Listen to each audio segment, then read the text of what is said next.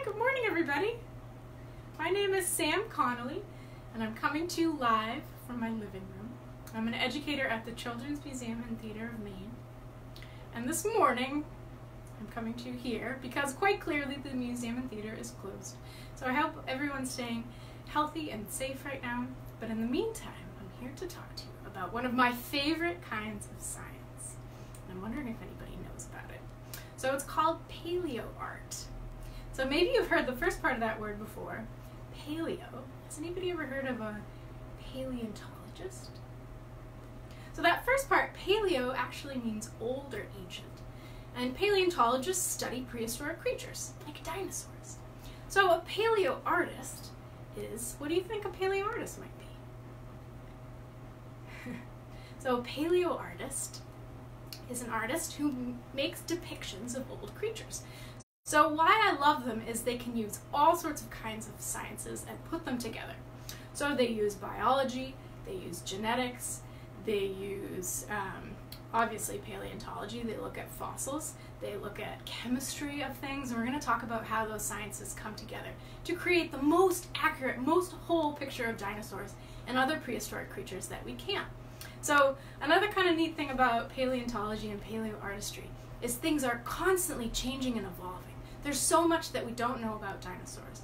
So when something new comes, it's constantly changing and evolving our idea and our images in our head of what dinosaurs look like.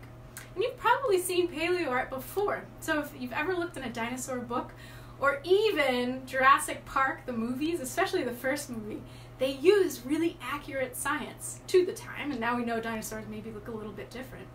But it's always evolving and changing. So the first thing I want to talk about is there was actually an article published last month in March about this teeny tiny dinosaur.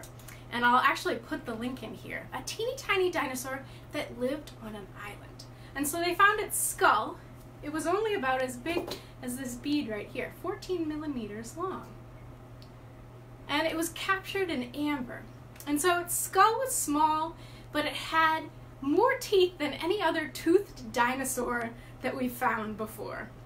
And it actually had wings. So it was about the size of a hummingbird, a bumblebee hummingbird, about as big as this truck right here. And so it had tons of teeth, and it had large eye sockets, deep eye sockets on the side of its head. So think about that. It had really large eyes, a really big space for an eye, almost like an owl, and it had lots of teeth. Do you think this animal was prey or a predator? Scientists know now that there was a little dinosaur, about as big as a hummingbird, that was a ferocious predator. So they think they ate little arthropods and little insects and maybe even some fish. And they lived on an island in the Mesozoic time. So if I was a paleoartist, I would imagine the size, and I would look at what the environment was like at that time. So this little dinosaur lived around the same time as Stegosaurus and T-Rex and Triceratops, so all the big players. So if I was a paleoartist, I would be imagining all these things together. And then I'd also be looking at creatures that are alive today. So I realized that little puppet that I had made the other day was probably about as big as this little dinosaur that they found. So you can use art to make a flat image, or maybe you want to make a 3D image out of clay, or I've made this one out of felt. And imagine how it might dive bomb a little fish in the water and catch it with all those sharp teeth. So if you want to check out that article, Reba's linked it for me, so you can actually check out the article that was published just last month. So yeah, pretty cool. We're learning new stuff every single day. The second thing I want to talk about is a dinosaur that is one of my favorites, and that is an Archaeopteryx. So, an Archaeopteryx was a dinosaur. I actually have a toy here. Is important for paleontology because it's one of the first dinosaurs where scientists discovered a connection between birds and dinosaurs. So we knew that dinosaurs had feathers, some of them had feathers, and we knew that a lot of dinosaurs didn't have feathers, and we'd never found two of those things together. So the Archaeopteryx has really heavy bones, just like a dinosaur would, and it also has a long tail and wings, just like a bird. So it's called a transition fossil, an in-between fossil that helped us learn about how dinosaurs and birds, those traits, evolved. So Archaeopteryx was about as big as a raven, and weighed about 2 pounds, so about as big as this bag of sugar right here. So, a few years ago, in about 2013, what scientists did is they took a peek at a piece of a feather, under a really, really heavy X-ray. So an X-ray that was brighter than the sun. And they figured out that the chemistry made the animal probably black.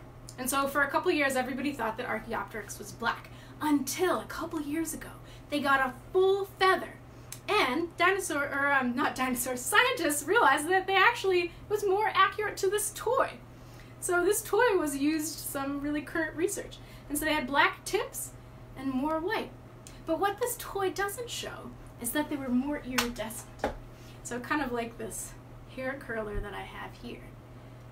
Their colors would shift in the sunshine. And how they did this was, looking at the X-ray, they compared the chemistry of the fossilized feather to the chemistry of bird wings today. So maybe today you can go outside and observe, they compare Archaeopteryx to ravens and things like that. Maybe you can find a raven or a big black bird in the sky. Watch how it moves. Watch its feathers. Do they change color in the light? And maybe you can make your own depiction of an Archaeopteryx. Because I know the toy that I have here is somewhat accurate, but it doesn't have that iridescent pattern. So there's still things that we are learning today. Which leads me to one of my favorite dinosaurs, and probably one of your favorite dinosaurs too, is the T-Rex. So I'm going to share with you one last link, and that is to the most current depiction of a T-Rex out there. So a lot of times we think of T-Rex as fast and ferocious. The most current link, though, they're quite chubby and large. And so there's this big debate whether or not dinosaurs had feathers or whether or not T-Rex had feathers. And a lot of scientists think that they do have feathers because a lot of their relatives did. And so when we talk about feathers, that's the same stuff that they're made out of keratin, which is the same stuff that your fingernails and your hair are made out of. And so these scientists that came together put keratin plates on them. And then just a couple years ago, the Smithsonian had T-Rex with feathers on their back. So it's constantly changing. But go check out that site. It has a big, fat, and actually slow Tyrannosaurus Rex with a large brain. So really still ferocious hunters, but our image of them is ever evolving. So if you'd like to take a stab at PaleoArt today, go outside, look at some birds, maybe do some research on your own. One found with teeth was the hummingbird size. Oh, so the hummingbird one was found in a little bit of amber. I'm not sure if that was the question. But yeah, if you have any questions, leave them down below and I'll respond to the comments in just a little bit. But yeah, there's still, like I said, there's tons of research coming out. So check it out. I know the Smithsonian National Museum also has, you can do virtual tours. So if you want to look at the bone structure of dinosaurs and create your paleo art off of that, you're welcome to do that too. So think about your tools. Do you want to paint today? Do you want to draw? Do you want to make a 3D sculpture? Maybe you want to act it out and imagine the slow Tyrannosaurus and how he would hunt. How would you move slowly and get your prey? So, anyways, that's all for today. Thanks so much for joining me, everybody. And tomorrow we're going to do some floating activities. So get creative with water tomorrow. All right.